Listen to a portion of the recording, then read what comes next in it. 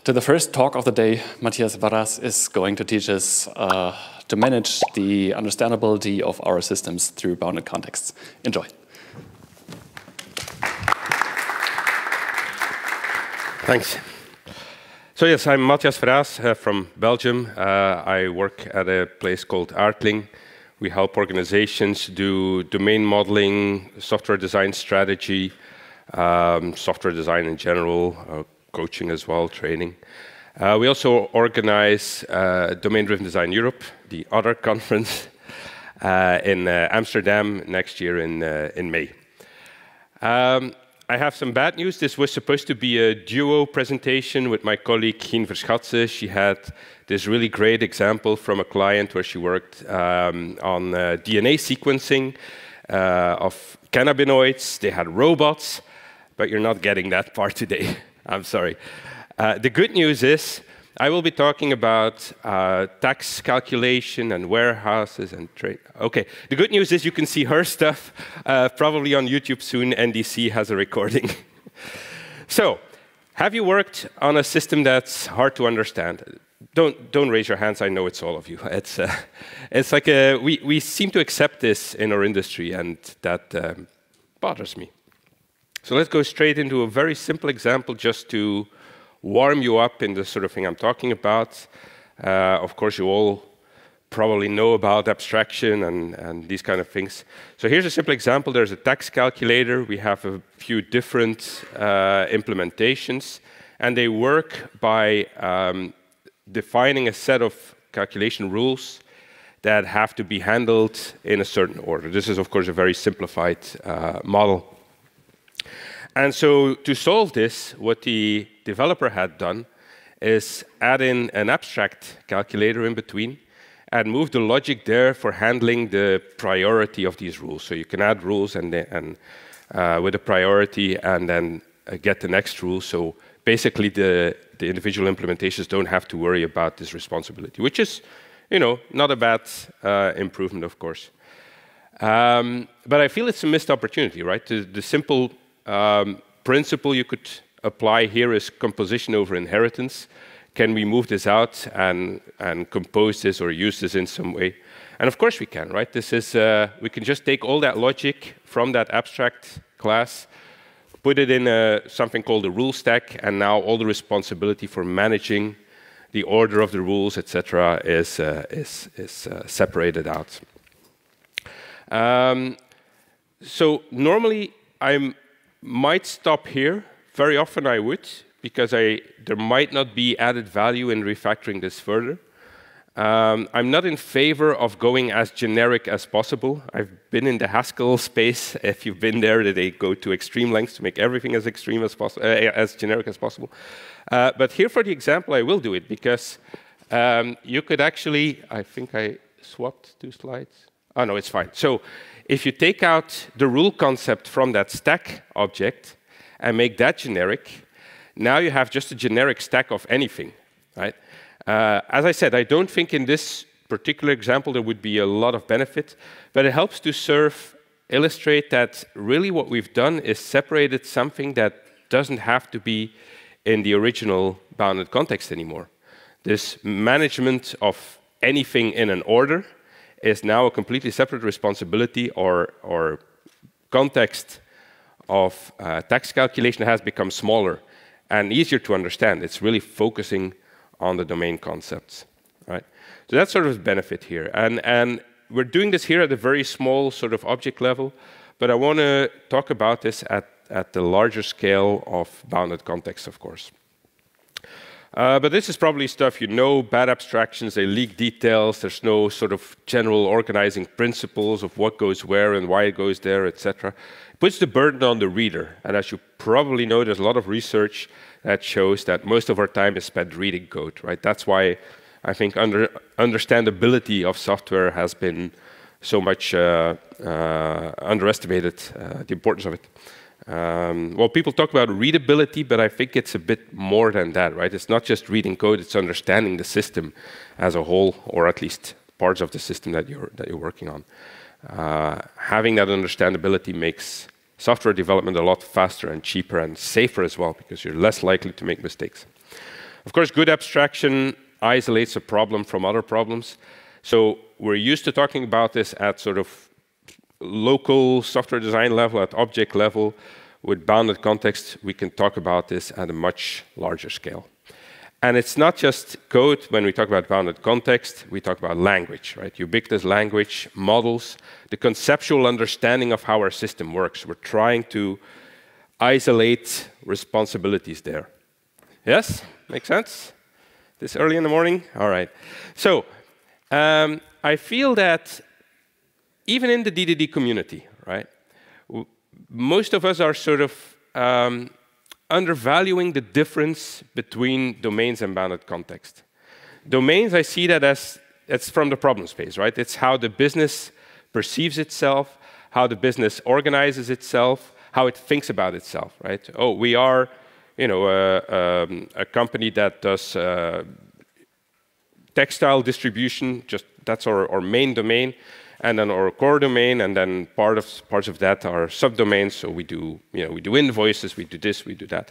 That's sort of how they perceive themselves. They have organized themselves. Part of it is historic, right? We have historically, people have separated sales from marketing for practical reasons, for organizational purposes, or engineering from marketing, or all these kind of separations exist because organizations have sort of evolved this, and these are patterns that seem to work or that they copy blindly. Other times they have separated, deliberately themselves.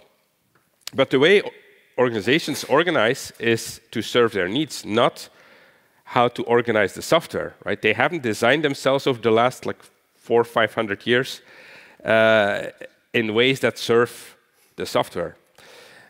We as designers, developers, designers are used in the broad sense, everybody who has an impact on the design of the software system. So bounded contexts are solution space, are our way or a tool for us to organize the software and to think about how it works. And I'm not talking here about system boundaries. We have been doing that since the 70s, Parnas, the modularisation of software systems. I'm not talking about domains. I'm talking about something different here. That's bounded context. Right? So this is a tool that we have. The bounded contexts are not inherent in the domain, in the problem space. It's what we choose. Right? That gives us opportunities. Right? We can choose this to make it work for us and for the business.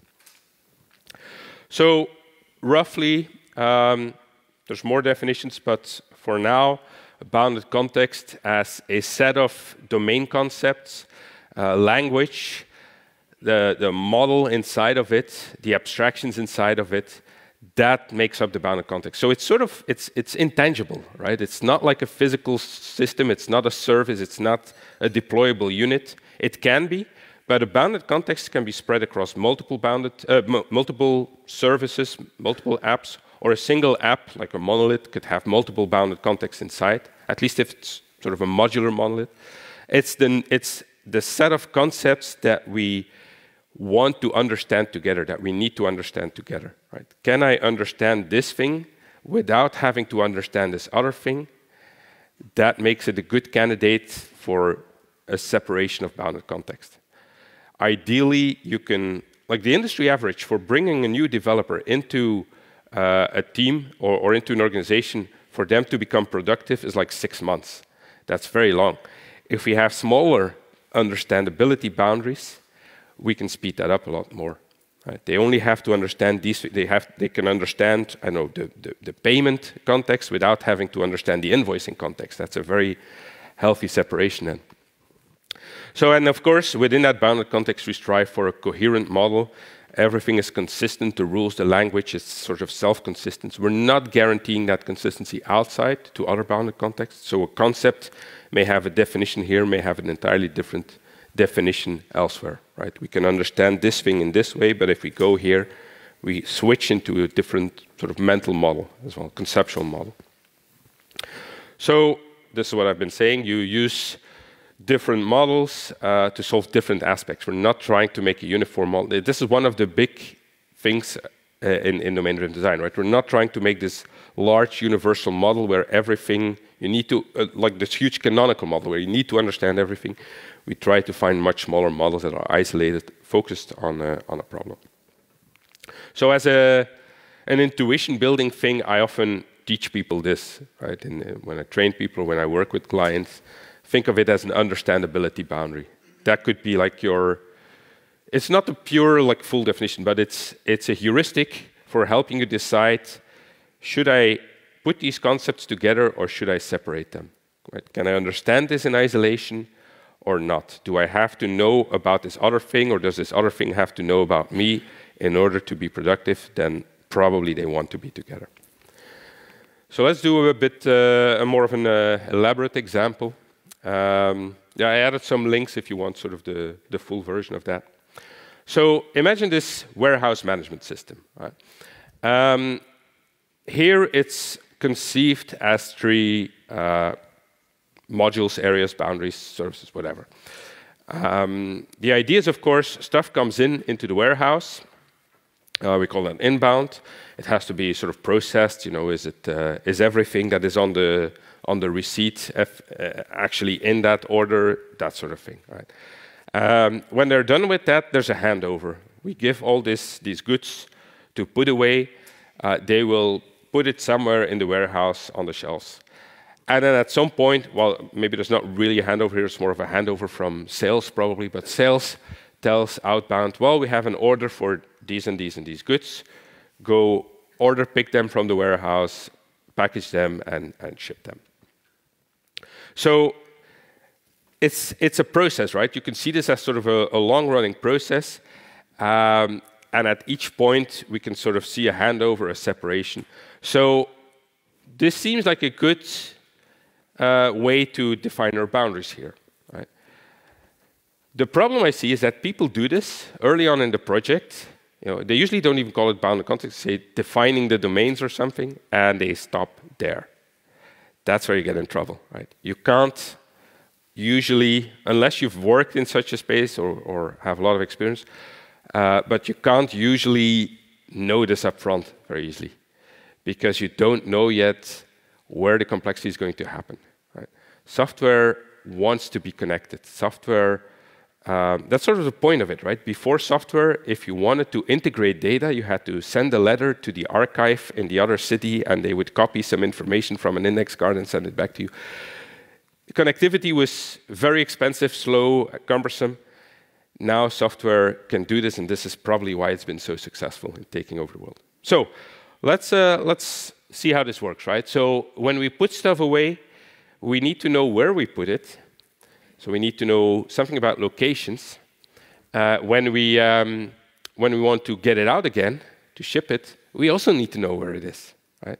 So the concept of the location is already a shared concept, right? The first sort of example that we look at, there's already sort of a leaking of concepts, right? These are not like modules, right, that I'm trying to show. These are really sort of just concepts. And they're not really boundaries, just sort of concepts and who needs them, who knows about them, right? So these 2 parts that we conceived as 2 bounded contexts immediately turn out to have some shared concepts when we start building them. Right?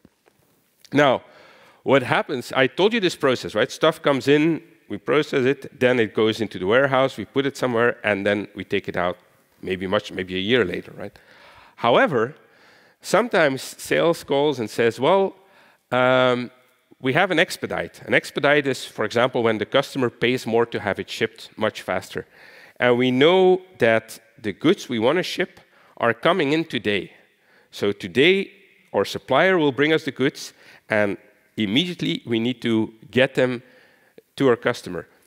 That's it would be very expensive and wasteful to first go put it all the way in the warehouse and then take it all out again. So when we have expedites, we're actually already cheating on this sort of pattern, this process that we had imagined up front, right? The real world is never as clean and linear as we think it is. And especially software engineers have these sort of illusions about how regular or linear the real world works. Right? So for expedites, we need to know about these concepts in two areas, and we actually skip the whole put away phase. In order to be able to do that, right, we need to know something about the orders that come in. In fact, we need to know that everywhere. So the concept of orders is already being sort of spread around this code base. And not just code, but conceptually, right? In order to think about put away, in order to think about outbound, to think about expedites, we need to be able to understand what orders are. Now, of course, what happens? Well, let's stick with the example of textile distribution. Our clients, one of the clients is sort of saying, oh, we had some bad product delivered by you. Can you make sure we only get high quality product? Okay, let's do quality control. Well, we have a few options now, right? We can do quality control whenever stuff comes in. So first it comes in, we check it. Now, these are like rolls of 10 meters wide, well, or 5, I forgot. I've seen them, but they're big things, right? You have to, they hire people with muscle to actually manipulate those rolls. You have to put them on a thing that unrolls them and check for defects in the fabric or in the coloring or whatever. So we can't do this on everything that comes in. That would be way too expensive. So we can do it on like a percentage of things coming in. Let's add that here, quality control. Or we can do it on the stuff that goes out, also on a percentage of it. Or we can do it specifically for customers that have been complaining a lot. Or we can do it specifically for suppliers where we have noticed that the quality isn't always up to our standard. So there's a bunch of options there. In order to be able to know what will we do these checks on, we need to know something about the orders, and well, the customers are not on here, but we need to know something about that. There's actually even like customer support involved, because customer support is the one that tells us which customers are complaining a lot, right? So you see how, again, more connectivity. On top of that, so I told you they hire people for muscle, right? That means that not everybody is really skilled in validating the quality of these things. We don't have like dedicated quality control people. We have people who have worked in a warehouse for a long time, have handled these fabrics so often that they know what to look for, that they have experience. So we pull them away from other work. So there's maybe people doing work in outbound, like shipping stuff, and then we tell them, well, can you take an hour and go do some quality control on this set of things here? So we now have a staff management problem, right? So we have to assign staff to different roles. Maybe they will tell us, oh, but we're just working on this expedite. What has priority now, right? So what you get is sort of both in the real world, in the physical system, warehouse managers doing these sort of small local optimizations. Oh, maybe you can do that, and then you can go do that for an hour, and then come back because we have the expedite. This sort of very manual sort of local optimization. Of course, this doesn't optimize for the whole system, right? This optimizes for their specific problem, and that might cause problems elsewhere, and you get conflict, etc., and sort of, a strife for resources and people. So of course, sometimes then they go to the software developers and say, well, can you add a feature that gives me this and this information, or that allows me to do? So there's local optimizations everywhere in the software as well for dealing with these staff problems and expedites and all of that stuff. Right? So more connectivity, more sort of mixing of concepts. I put staff here in quality control, but you need it for expedites, you need it for everything, right? So you need to know who is working on what, if you want to have a chance of optimizing the system. In general, like all warehouse systems do this sort of inbound, put away outbound, but the ones that do well on the market are the ones that can help you optimize on actually like reducing waste and running the warehouse as efficient as possible. That's where the profit margin is, of course. So I mentioned customer support. That's typically one of those. We call it an octopus context because it sort of reaches into everything, right? Customer support needs to be able to see and do things across the whole system.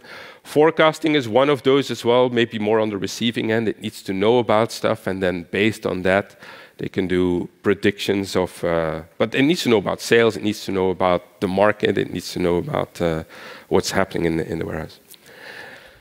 I know what you're thinking, right? You're all thinking, Mathias is shit at drawing diagrams. Well, you're not wrong. But I call this the law of clean diagrams, right? If your system is a mess and your diagram is clean, your diagram is lying, right? The diagrams are always sort of, oh, look at these like neatly pixel-perfect boxes with straight lines. Your software is not like that. If it is like that, you have no problem. I'm done. Go home, enjoy your life. More likely, it is a mess. As a corollary, all system diagrams are lies. Of course, the map is not the territory. It's just a model. Models are wrong. It's sort of an abstraction. Is it useful? Can it help us to think about the system? But I often see diagrams that simply do not help at all. They have this sort of beautiful illusion, and they serve no purpose. So think about that, right? I'd rather see a mess where I can sort of see where the problems are, where the where sort of the hotspots are, where a lot of things are happening. I want to see that. I overlay a lot of things on my maps when I draw them. They are a mess, but they are useful. Anyway, so the problem is we have this whole sort of heavily everything depending on everything, forecasting, quality control, customer support expedites, all of this stuff. How to deal with this, right? Let's try and think again about what the purpose of this thing is, right? We see that expedites and staff management, these sort of areas are touching on many different domains. We have a lot of local optimizations in the code and by the human, like the warehouse managers.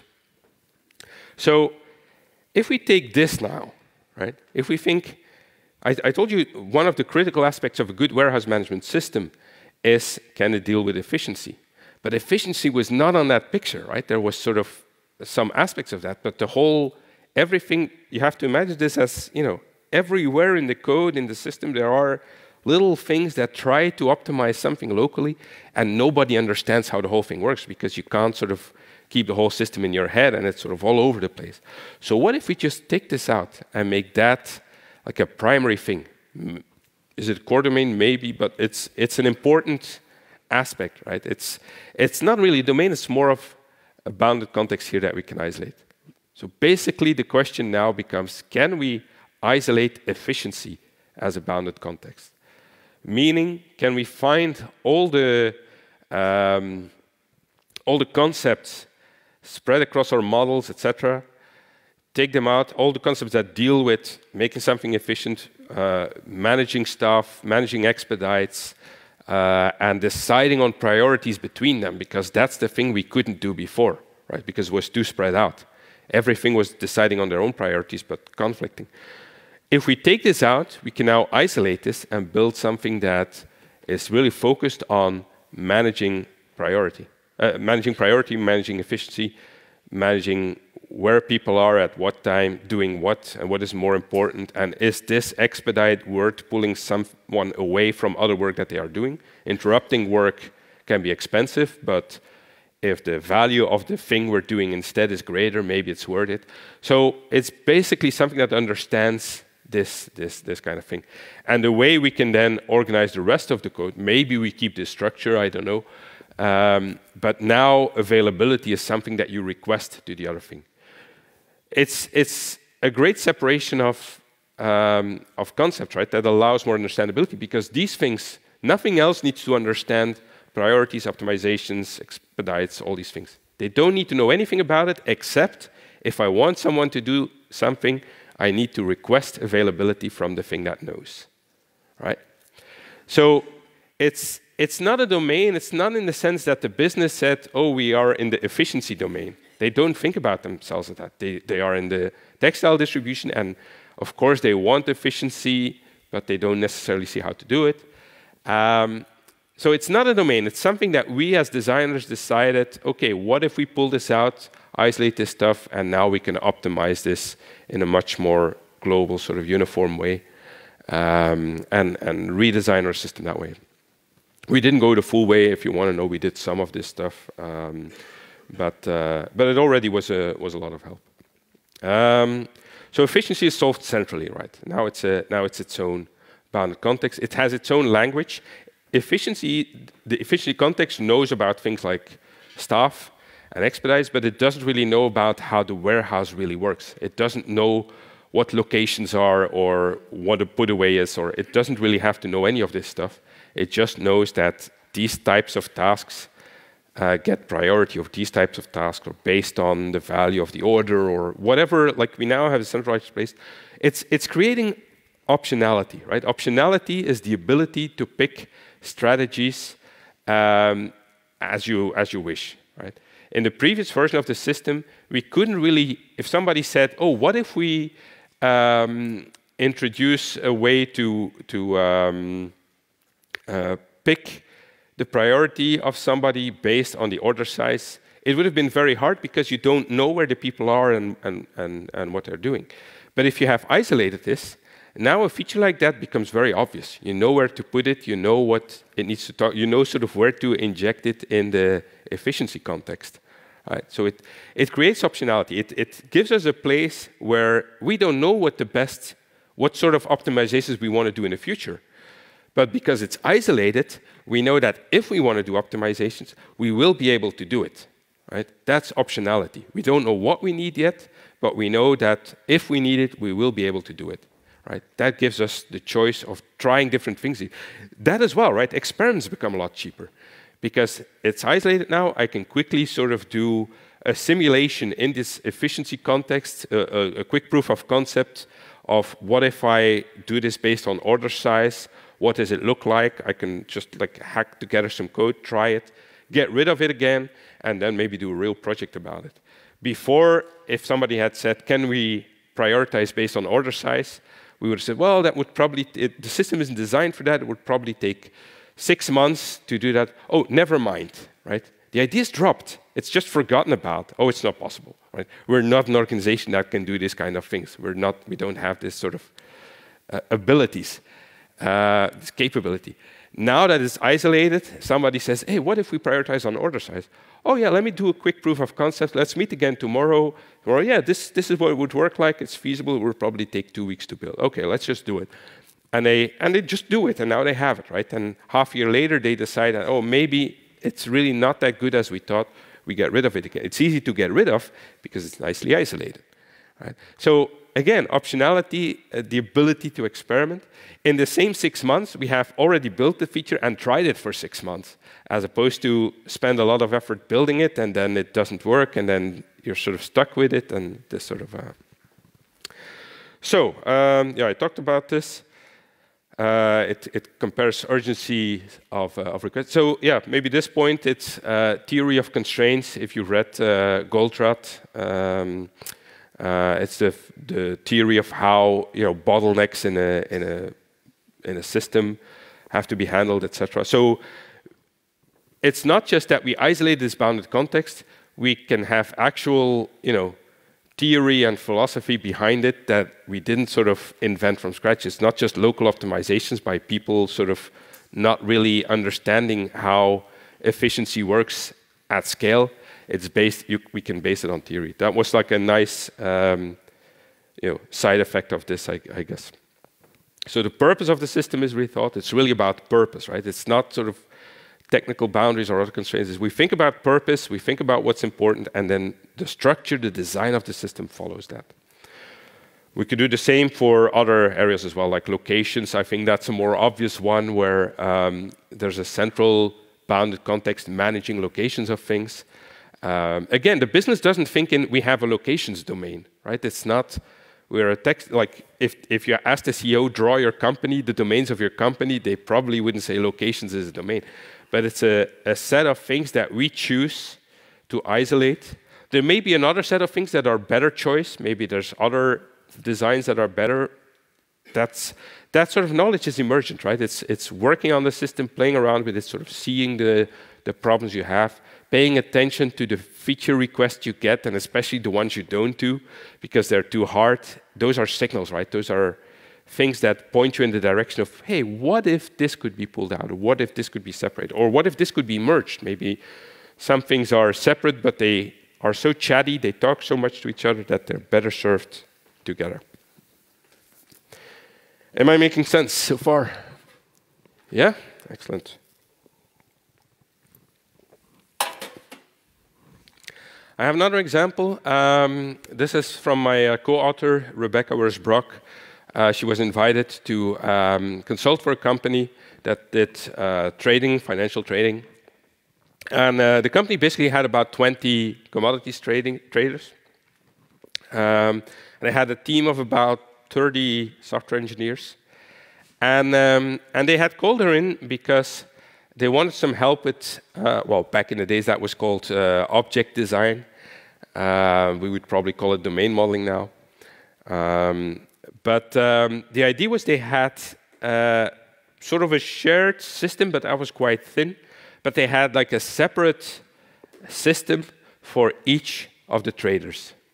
So they had 20 bounded contexts for the same subdomain, for managing trading, right? So they asked her to help them because they felt it was very wasteful and very, you know, like they were doing things that probably make you cringe. For example, they would, a trader would ask something, the engineers would go talk to other engineers and say, have you done something like this? Oh yeah, I've done this and this. Okay, let me just copy that code into my code base. Right? You think this is cringy. After a while working with these people, Rebecca came to the conclusion that actually this was the optimal way. Because the variability between what the traders were asking, right? They each had sort of, you have to know in trading, the traders are sort of sacred, right? They, like, everything needs to work for them. You don't disturb them. You make sure they have everything they need. If they want to do it a certain way, you give it to them, right? They are the rainmakers, right? They bring in the money. So she came to the conclusion that this was optimal because they had all these sort of small needs. If this organization had tried to build one system for that, one bounded context that was shared and that had maybe configuration options for every trader, etc., they would have to coordinate a lot more. They would have to have meetings agreeing about, well, my trader asked for this. Can we build this? Well, that would conflict with what my trader is doing. So we need to build a way that we can configure this individually. This is all a lot of extra work that in this environment did not make sense. In this environment specifically, right? I'm not telling you, like, don't go back to your team and say, Mathias has said we have to split everything and duplicate all our bounded context and copy code back and forth. Please don't. But consider that there are valid reasons to do this. Right? Again, this is, to me, this is like the best evidence that bounded contexts are not domains. Because for one domain, I can have 20 bounded contexts that each do things slightly different, that have their own model, their own language, their own sort of set of concepts. There's there's a lot of similarity, of course. But it's not this sort of naive thing that we do where we draw our domains and then, okay, these are our bounded contexts, done. That's what I'm trying to argue against here, right? That's not very helpful because the domains are not there to serve the structure, the organization, the design of the software system. They are there for a reason, but we have other concerns to deal with, right? We have to design it in a way that works for us.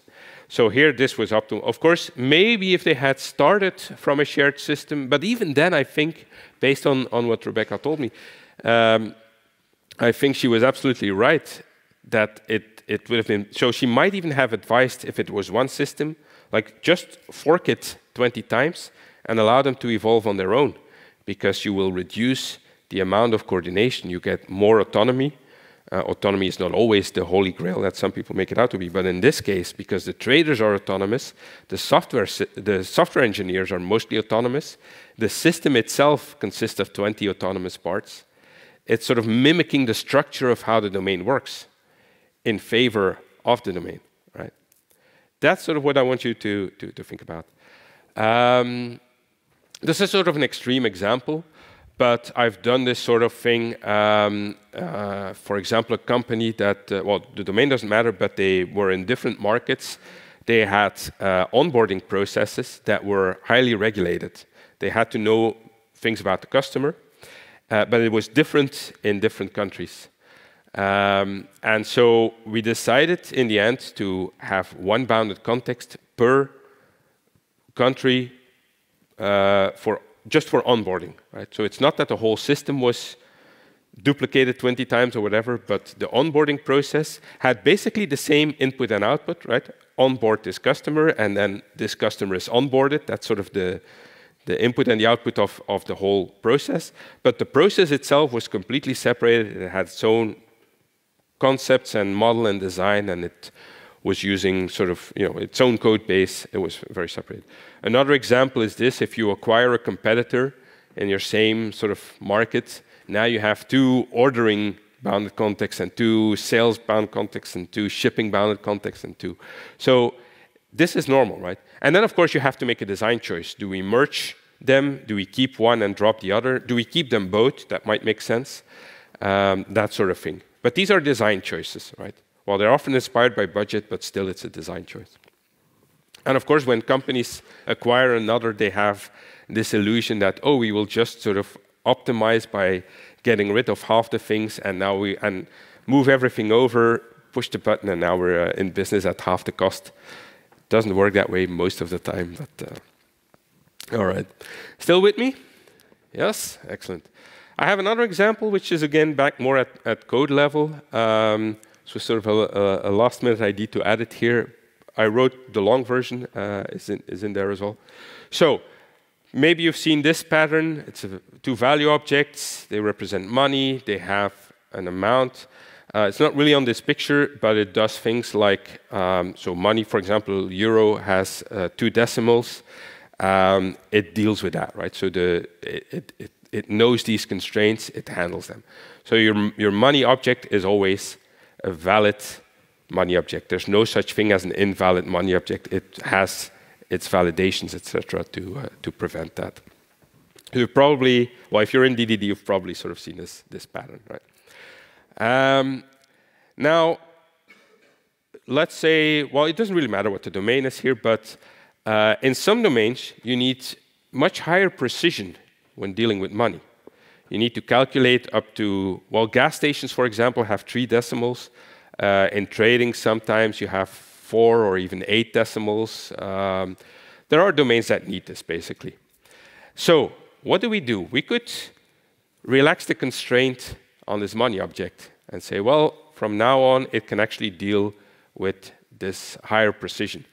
And we can add a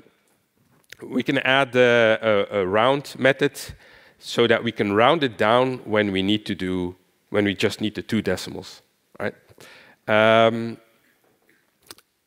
So there's weaknesses in that, right? There's problems with that.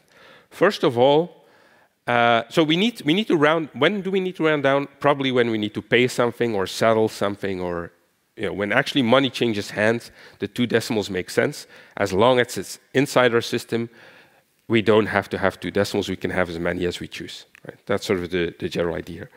But it has problems, right? Because it's very implicit. We don't know when we have a money object, is this now a rounded one or a high precision one?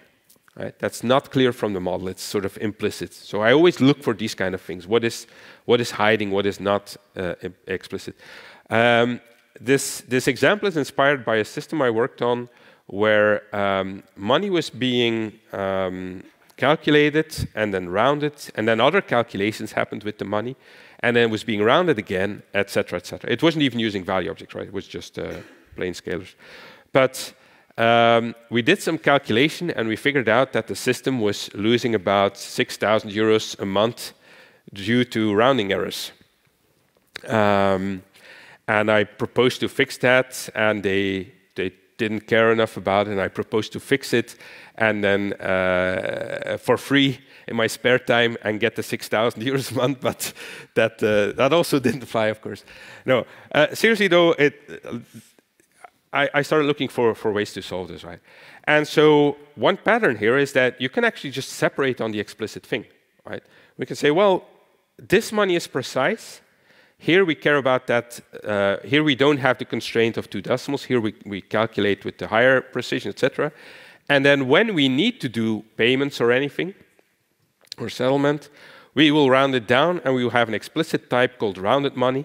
And rounded money cannot be used in the calculations where we are expecting precise money. Right? So we use the type system to cleanly separate these two concepts, make sure they don't mix, and we are always very certain about what is precise money, what is rounded money. Right? Making sense? Do you see more weaknesses here? Yes? So if you compare two amounts of rounded money, you get a Boolean that is now also rounded, right? If you compare two, then you get a Boolean, but the Boolean is rounded? Well, the Boolean is affected by the rounding, right? The rounding might change from true to false, might change the result of the comparison from true to false. So there's kind of contagion to other objects other than money. Yeah, I think that makes sense. Thanks. Sorry if I didn't say what you expected. That's not what I'm looking for. No, of course, we're talking about bounded context, right? So purpose, right? That's what I'm looking for here. This model of precise money and rounded money, it's sort of still engineering-centric, right? It talks about what it is. It solves the problem technically, but not logically, not at the level of language and understandability. It doesn't say what it is for. So what's missing here is the idea of bounded context, that when we are calculating things, when we are doing trading, when we are calculating gas price, etc., we are really in a different space, in a different context than when we are paying people. That's what I'm looking for here, right? So we don't actually need that language of rounded money and precise money. Another weakness is that rounded money and precise money are not terms that I've ever heard a domain expert say. They don't use these terms, right? Not in that way, at least. That's always a smell, right? That makes me look for, is there something hidden here? So if we treat this, if we say, well, actually, these are just two bounded contexts, they each work differently. They have a different purpose. They have different rules. So I have two separate models of money now. Of course, they're not the same model, right? They work differently. One is high precision, the other is rounded, serves for payments. There's things that we're not going to be able to do on one side that we can do on the other side, etc. But they don't really have to share that. Like, if you add prefixes to the language in your code, that's often a smell that you're inventing language because you're trying to build a model that's too big. They both these areas would call it just money, right? So the smell is that they are just different areas and that we can isolate on that axis. Of course, there's still some sort of communication where it needs to be rounded to go to the other context, etc. That's all very solvable. But the idea is that now we think of these things in isolation. When we talk about money in one context, we know, okay, this is precise. When we talk in the other context, we know this is, and this is rounded for payments. Make sense? So that's what I'm looking for, right? Bounded context for the business need, for the software need as well, like what makes it easy for us to keep developing, to do experiments, to do fast changes, to do proof of concepts, to really understand this, to onboard new engineers really quickly into this domain if we manage understandability using that's the main, I think, invention of domain-driven design, right? That we're not just talking about code and systems and deployable units and these kind of boundaries, that we're not just talking about technical boundaries, that we're not just talking about domain boundaries, but that we're thinking in language boundaries, in conceptual boundaries, which may cross multiple systems or not, right? That we try to unify this language in the bound context, but at different levels. So code, documentation, conversations, diagrams, user interface. It's one sort of shared model, and that's the whole idea, right? And not just superficial domain boundaries. I've said in the past that maybe DDD should have been called boundary-aware design, but the acronym is bad. He got it. So efficiency, bounded context is not a domain. It's not a part of how the problem was explained to us, right? There's this other sort of naivete in domain-driven design that the domain expert comes, they know everything, they will tell us, and all we have to do, our job, is capture the domain. That's not it. That's not modeling. That's just capturing facts, right? But modeling is making choices, is finding abstractions, is understanding if the abstractions actually are valuable to us or will hinder us. A lot of abstractions are actually more, are not helpful at all to understand, and even make it worse to try to understand the system. So abstraction, not for the sake of, oh, it's good software design, abstraction for the sake of understandability. We decide that the new model has to be internally consistent, self-contained, decoupled.